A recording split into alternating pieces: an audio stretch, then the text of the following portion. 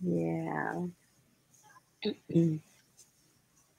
All right. I think we are live. Awesome. Yeah. I'm going to try your trick and see what happens. Yay! Look at that. I love it. Oops. There we go. Perfect. Perfect. Perfect. Oh my gosh. I forgot my little handy. I've got this little plastic holder. I don't know what to do with it. Holds my phone so I can see. But that's all right. Okay. Oh, this is what a day. What a week. Oh my goodness. So to continue with our month of gratitude, our topic today is how gratitude can help shift our mood, our mindset, our feelings, a perspective when things don't go as planned or maybe unexpected situations arise on us. I'm Footie, coming to you live with our daily cup of tea, which I left in the kitchen. I know what? I'm going to grab this cup. This is a gift for somebody. Hey! I did leave my new tea in there. Oh my goodness. I'm alive, ladies. I'm alive. So, as Al Roker would say, how are you doing in your neck of the woods? Because we have had it. I am grateful that the Hurricane Nicole didn't do too much damage to our home and our community. So, if you have your gratitude journal, jot down 5 things you are grateful for today that happened today for you. It doesn't have to be crazy, and then post one of them. Post one grateful, something that you were so thankful about. Last week, I read my gratitude story from the book Women Like Me, Sharing Words of, there we go, of Gratitude. And I love this book. I just enjoy reading all the stories. It's so just fascinating. And so, like I told you last week, Julie Fairhurst compiled all these stories from all these amazing women. And you can still get it on Amazon, and I'll post that link again for you. And then if you do want an autographed copy from me, privately message me. And if you want one from Sabrina, you can contact Sabrina. She would be more than happy to take care of that, I'm sure. I forgot to ask you if that was okay. Sure, I have some free coffees. I can sign your name. Yeah, you can sign my name. Sure, absolutely. Because I have to ship it from Canada. I just thought of that after I said that. I went, oh, maybe that wouldn't work. I know. So this evening we are so lucky, to have our self-care strategist guru for women over 50, Sabrina Lambert, who is going to read her story. And if you happen to have a copy of the book, it's on page 67. You live on the Upper West Canada side, right? Correct. I'm in BC, little town. Well, it's a city now of Chilliwack. We're in the mountains. We've got snow all around us, but no snow in town, so we're good. I don't miss that cold. Something we're grateful for. There's no snow on the ground yet. There you go. You can always see the sunshine somewhere. Oh my gosh. That happened today for me. I walked and it was drizzling all the way up to my marker. And on the way back, the sun was coming out. I thought for sure I'd see a rainbow, but it was short-lived. Yeah. So if you are looking for self-care nuggets and advice, you can find Sabrina on Facebook. She has a great Thrive More, Age Less Self-Care Mastery Facebook group that may interest you. And here she shares her valuable self-care wisdom about growing your mindset, thinking clearly. and we're not ready for the rocking chair, which I just love So, that tagline. You know, it's just great. And I'm sure, Sabrina, you're going to tell us more about that. sure. But you want to read your story? Absolutely. So first of all, I want to thank you so much. I so appreciate you, Linda, for having me on and giving me this chance to read my story. That I joined a whole bunch of other lovely lady authors to bring this, put this uplifting book together. So now my story is a little bit about my life, and it's fairly recent. It happened to me about 5 years ago. So my story starts out with a quote from Germany, Kent.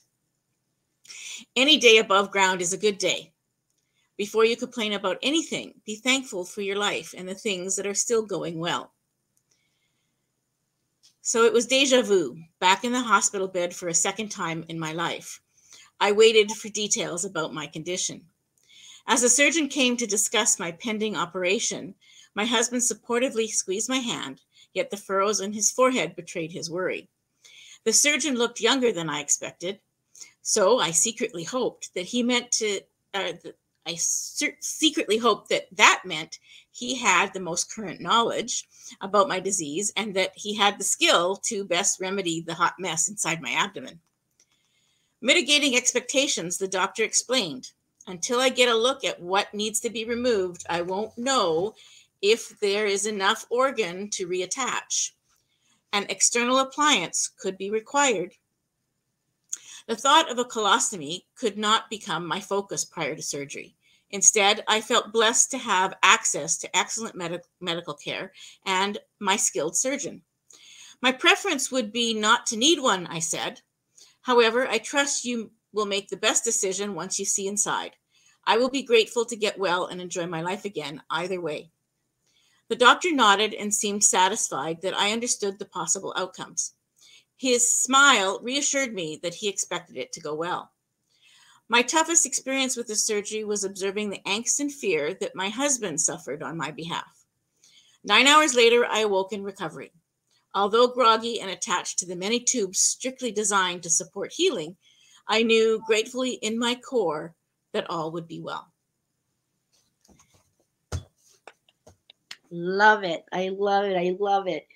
Oh my gosh. I wonder if anybody has. Linda Nelson is on. Hi, Linda. Nice to see you here. Yeah, I had to look it up because it says Facebook user on my end.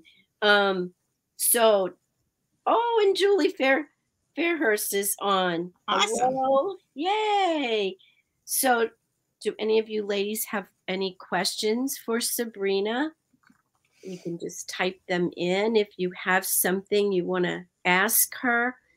While we're waiting, I just want to say that gratitude has gotten me through a lot of tough situations. It's my easy button in that when you're in gratitude, it's really difficult to be in negativity in any of those, down spiraling emotions. It's really, it's my go-to attitude to stay positive. Yes, it is. It's all about your attitude and to get through. Well, it adjusts your perspective on how to look at things. It does. Yeah, I'm trying to remember. Mary Crafts. Don't know if you know that name. She says gratitude is a practice, not just a feeling. I love that. I love when I heard her say that. I thought, oh, you're right. It is a practice. You have to. Well, it actually, they've done studies, and gratitude actually, the more you practice it, the more positive you'll get, and the more observant you will be of more things to be grateful for. It actually changes the chemistry in your brain. Exactly. So it is a practice. And I love it. That was awesome. Let me just check just to make sure anybody, let's see. Linda Nelson says, I love that you use gratitude to get through that tough situation. Absolutely. Absolutely. Well, I think at one time when I was talking to Julie, we were talking about my operation and the fact that, I've been managing Crohn's disease for 30 years. And you have a choice, right? You can either say, poor me and be the victim, and be down in the negativity dumpy dumps, or you can make a choice to say, what can I learn from this? How can I move forward? And how can I have a happy, smooth life? And gratitude gives you that happy, smooth kind of ease, even when you're meeting into, some challenges and some setbacks. Exactly. Yeah, I know. One of the things that I looked up for us, for everyone, I looked for a crystal and an oil to help with anxiety of not knowing what may come, that unexpected. And amethyst, I have a really nice amethyst. Oh, it's beautiful. Yeah, I got this. Mine's just a tiny one. Well, I looked out, before we moved here, I used to do yoga and oils with a friend at this really cool garden place, but it was also a restaurant. So it was like a cafe, and then it also sold plants. And then she would have really cool stones sprinkled through. She had all kinds of like fun things, and very reasonable, because she didn't care about selling this stuff. She was more concerned about the restaurant and the plants. So I lucked out. I have a citrine that's big like this too. Gorgeous. I know, it's beautiful. So amethyst. So I looked this up for everybody. So the next time you find yourself in a worrying situation, try holding an amethyst, to help ensure that emotional stability and help you calm your mind. So you could do an affirmation at the same time while you're holding it. And I read amethyst has become this essential, for collectors due to its ability to bring about the calmness and tranquility of its beholder. I'm trying to remember what book that I grabbed that from. And it's polarized, for relieving stress and strain while bringing about sense of clarity and balance. Now, I think I'm not positive, but I think I grabbed that out of this Crystals for Beginners. I'm not positive. I usually write down a note to myself, but I guess I forgot and I didn't do that. Well, you were busy healing this week. That's why. Yes, I was. And I have been saying a lot of, giving a lot of gratitude about my health. So as far as oils are concerned, eucalyptus, which was very interesting, because you associate eucalyptus with, with breathing, helping you breathe better. But so I found that the aroma of eucalyptus demonstrates its powerful effect on the physical and emotional bodies. And it supports the soul who is facing an illness, whatever it may be. So it encourages individuals to take full responsibility for their health and bestows trust that individuals' need and desires can be met, even if they call themselves, I'm well, I'm fine, I'm good. So finally, eucalyptus teaches individuals how to claim their wholeness and heal. And I had to be reminded of this week. Take responsibility for my health.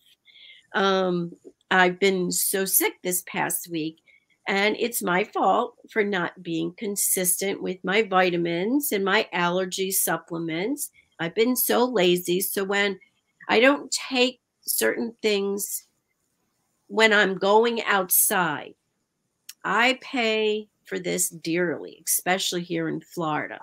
So, of course, it's inescapable that I will develop a respiratory issue.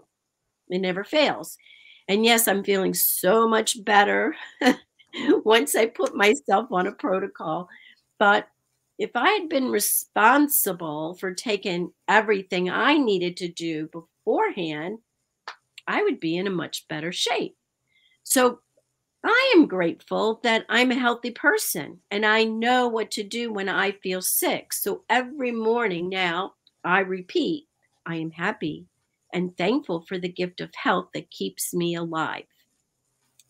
So that have I typed it right out, and it's the first thing that I start reading in the morning now. So it goes back to with Mary Kraft saying, gratitude is a practice, not just a feeling. So that is in my practice. That's in my routine. I'm just going to check to make sure. Well, and I find the reason that I got into self-care is that it helped me heal from this chronic condition that I manage. And absolutely, I'm responsible. Certainly, the autoimmune that I have, it was probably switched on because of all the stress that I had in my life, in my corporate life, in my, my working life. And I found that I could empower myself and take responsibility for my health. Yes, obviously it's complementary to the medical system that I have to visit now and then. But, when the doctor sends you home and says, take care of yourself, they don't give you, this is what you do, right? So, Right. And inherently, we probably know how to do that if we really listen to our bodies. But in modern age, we don't listen to our bodies unless you take the time out to sit quiet and listen. So it was fascinating to me when I healed myself after that last surgery, because they said it was going to be about 18 months before I was back to feeling normal. And I actually did a bunch of research because I had nothing else to do but sit on my butt and rest. But I did lots of research saying, okay, here I am, at the time I was going to be 60 years old, thinking I want to live till I'm 100 or older, if that's possible, as long as I'm healthy. It gave me two things. One, you can't have anything else if you don't have your health, because if you're feeling sick like you felt this week, you don't feel like doing anything. Right. And you don't have the energy to do anything. Mm-mm. And the second thing is that I'm empowered to look after the things that give my body what it needs to stay healthy, because your body is smart. It's miraculous, but it knows how to heal itself if you give it the things it needs and the time that it needs to heal. Yeah. So that's why I'm really passionate about having self-care in my life. Yes, and I know that. Your talks are amazing, and Thank yeah, they really are. And I hope people contact you because it's not just for women over 50. I mean, all ages could benefit from what Sabrina offers, and you do give valuable information. And I've learned a lot from you. I'm not a science person, but I know you love that sort of thing. And Well, it's it backs up what it it supports does. And the I'll be reading something and go, oh, I know I should tell people that, but I don't know. They're going to know that I don't know what I'm talking about. oh, But you do, because you really do the research, and I love that. But the science stuff is not my thing, and I'm okay with it. yeah. It's like I don't need to ask the universe to bestow that on me. That is not my zone of genius, but it is yours, and I love that about you. Thank you. Yes, this was just so great. So, some footy notes. Make sure you add November 17th, Thursday, November 17th to your calendar. We may have our Sherry Godfrey, who will read her gratitude story. She's supposed to get back to me on that. And our lovely Linda Nelson will share her story. And it will not be on Thursday, the 24th, because that's our Thanksgiving Day in the States. So it will be Wednesday, November 23rd. So just mark your calendars, put it in your phone so that, you're not expecting to see Linda on Thursday, because Linda, the two of us will be eating turkey. Exactly. I've already had my turkey up here. We had it last month. I know. And I was thinking about that. I said, I wonder why we have two separate. I said, they should really just combine the two. It's so funny. I don't know who came up with that one. But anyway, so remember, we meet at 8 p.m. Eastern Time, 7 p.m. Central, 6 p.m. Mountain, and 5 p.m. Pacific. And ladies, somebody asked me, say, Footie, you don't have to tell all the times. Yes, I do, because it's reinforcing that in my brain. Because the more I say it, then I will remember myself. Because I won't forget that it's 8 o'clock, but I forget about everybody else's time zones. I'm really getting that down packed. Yes. And tomorrow is our Veterans Day. Is it Veterans Day? Yes, we call it Remembrance Day here in Alberta, in Canada. It's Remembrance Day. That makes sense then. Okay, so we didn't get our flags out for display. We usually line our driveway with our flags, but we were afraid they'd be blown away, and they would have been. The wind was pretty relentless. So enjoy tomorrow with your families and celebrating your family and friend veterans. They all deserve more than just a thank you for their service, because we're in such a habit of saying that when we see a veteran, but they really deserve so much more from us. I know we are taking our friends George and Donna to Cody's. We never do this, but this is our second year in a row where restaurants will have a free lunch, and George gets such a kick out of doing this. So Roger and I now, we just take them, and Cody's, they know us, so it all works out really great. And actually, we end up giving more money, to the waiter, you know what I mean? That sort of thing. But it's really kind of a fun thing for us now. But the funny note on that, since I have not been myself all week. I don't remember. My husband would probably tell us, I believe it was Tuesday, that I had it in my head that it was Veterans Day. And I called him, and he had taken George to the doctors. And I said, oh my gosh, now, do you want me to pick up Donna and bring her to the restaurant while you meet us there? Oh, I didn't think of, yeah, it's Veterans Day. And I didn't tell anybody to wear their red, white, and blue. And we get there. And of course, we're all telling Danny, our waiter, what we want. And he looks at us and he goes, look at the sign. We read the sign. Yeah, Veterans Day lunch. And he goes, okay, now read the sign. Still, none of us were getting it, that it was not today. It was going to be Friday. Yeah. We have had the biggest laugh. So Roger said, the funny thing is, we all listened to you. We all got up and we said, Linda said. Yeah. So it's got to be right. Well, I call that retired brain, because after 2 years being retired, every day seems like the next. And I forget what day is a holiday and what day isn't a holiday. It all feels the same. I was at an appointment today. Today was one of my infusion appointments that I have every 8 weeks. And the nurse said to me, so what are you doing for the weekend? Because it's a long weekend for her, right? And I said, oh, the same everything that I do on most weekends. Nothing special. Oh gosh. It's awful getting old. Oh gosh. It's fun growing old. It's a privilege and a gift that you get to. It is. And everybody just has to get on board and deal with us. Exactly. Exactly. It's been such a pleasure to be here with you during your tea time. Yes, thank you. It was great. I just enjoyed this so much. We'll have to think of something else. I'll have to brainstorm. Oh gosh. All right. Well, thank you for coming on and taking the time. Pleasure. Thank you, everyone else, for joining us this evening. This has just been so much fun. So enjoy the rest of your day or evening or afternoon. And don't forget to spread kindness throughout your day.